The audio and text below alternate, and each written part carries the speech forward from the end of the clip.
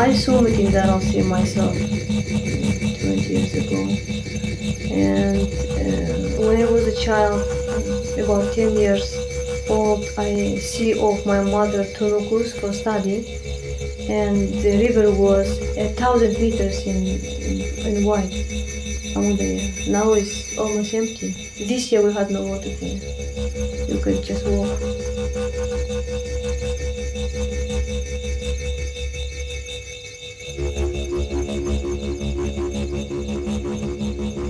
We already put it on the map, a new desert, Aral Kum. There is Kızıl Kum, there is Kara Kum, and now new desert Aral Kum, which is former Siem. And there is expectation that next 3 years we will have no water in Karakalpakstan. So there is question on population life, on people's life, people's future. We are drinking polluted water. We are eating polluted vegetables. We are drinking polluted milk. And we are eating polluted meat. Of course, it has reflects on the people's health.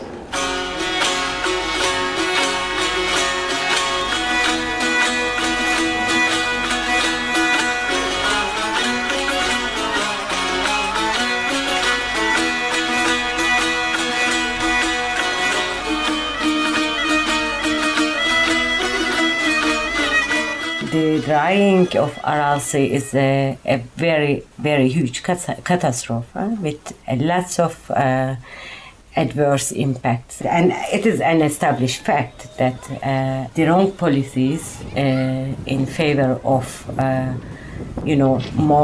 creating more production in the region and turning the region into cotton fields caused that catastrophic problem. You are also having a number of negative effects in the immediate area of the Aral Sea area, but also to a certain extent throughout the entire region. And that has a lot to do with this question of salinization. The salinization of the land, but also the salinization of the groundwater.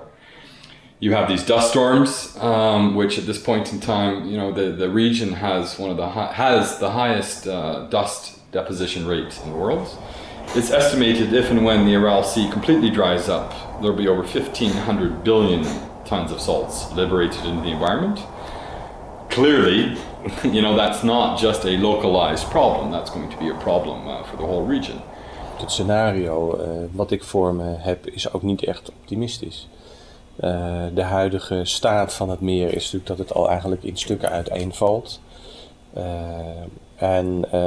Als ik 15 jaar verder kijk, dan is het inmiddels uiteengevallen in allerlei kleine stukjes en ondiepe gedeeltes, etc. Helaas is het zo dat als daar in de toekomst een zoutmeer ontstaat, dat er allerlei milieuproblemen waarschijnlijk veel erger dan de huidige gaan ontstaan. The problems in the Aral Sea area are already affecting the entire region. They're affecting the entire region in terms of the ability of the governments in the region to cooperate and to discuss, and it's affecting obviously the international relations within the region. But it's not just, of course, the drying up of the sea, which is specific to the Aral Sea area. It's also due to the whole process, which has contributed to the drying up of the sea, mainly the over-irrigation. Waarom zijn die problemen ontstaan? Nou, 70 jaar lang. En zelfs onder het Zarenregime is het al begonnen. Is daar geforceerd, is daar katoenproductie ontstaan, uitgebreid en sinds de 60 jaren met name enorm uitgebreid. En men heeft daar gewoon de waterresources voor gebruikt. Their agriculture is tied in to irrigation. Not because they chose for it to be that way, but because the Soviets built miles and miles and miles of huge canal irrigation networks that are horribly inefficient. And so what do? The 5 countries come together and pass a resolution that says, okay, well, we're not going to irrigate anymore. Next year, no more cotton. We can't just think, well, it's cotton and let's stop growing cotton. It is a situation of cotton monoculture, which means the entire way of life is based on the production of cotton. So it's not as if The governments can wake up tomorrow and say, oh, the heck with cotton, let's start producing computer microchips kind of a thing. The main problem in Central Asia is how to divide the water without any conflicts.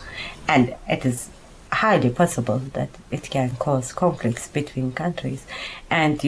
Or it is already evident when you go into certain communities, say in Fergana Valley. You see Uzbeks blaming Kyrgyz people blaming Uzbek people for taking the water away from each other. This is happening in very grassroots level. And sometimes they are right, sometimes they are not. But that breeds the conflict. Huh? Je hebt twee landen die de waterproducenten zijn, hè? Met name Kyrgyzstan en ook Tajikistan en het zuiden van Kazachstan misschien. En je hebt 2 tot 3 landen die de waterconsumenten zijn. En dat zijn dus Oezbekistan, Turkmenistan en het zuiden en zuidwesten van Kazachstan. Die verhouding is heel erg scheef. So this is not only even regional, this is international problem. Because of course it will be a big problem within Central Asian countries for water. The problem of water management, water dividing between states became to be not technical but political.